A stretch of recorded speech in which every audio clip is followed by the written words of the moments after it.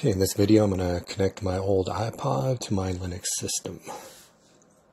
Start a terminal,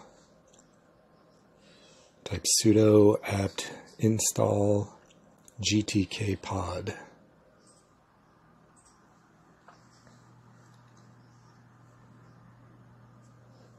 Okay, after that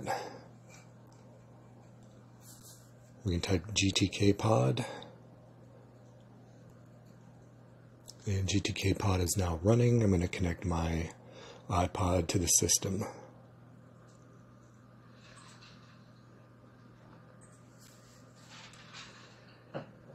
Okay, comes up here, I'm going to hit cancel, and it sees a new iPod, but it doesn't see the name of it.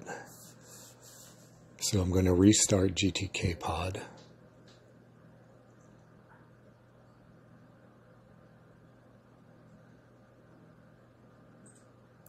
Okay, it's got my name, Joe's iPod.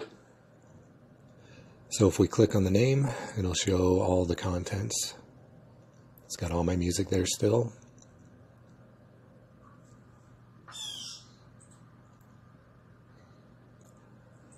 If we go up to those top buttons there,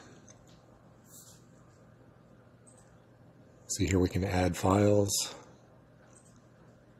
add folder contents, add playlists, and we can go to edit and delete. A lot of options here. You can edit track details.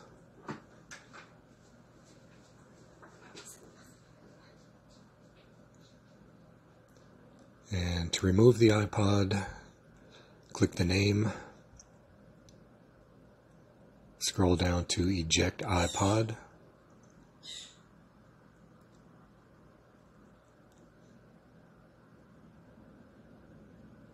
Okay, when that's removed, you can exit gtkpod. Find it on your desktop, right-click that, and choose Eject. This will safely remove your iPod from the system. And here I'm just going to select Do Not Empty Trash.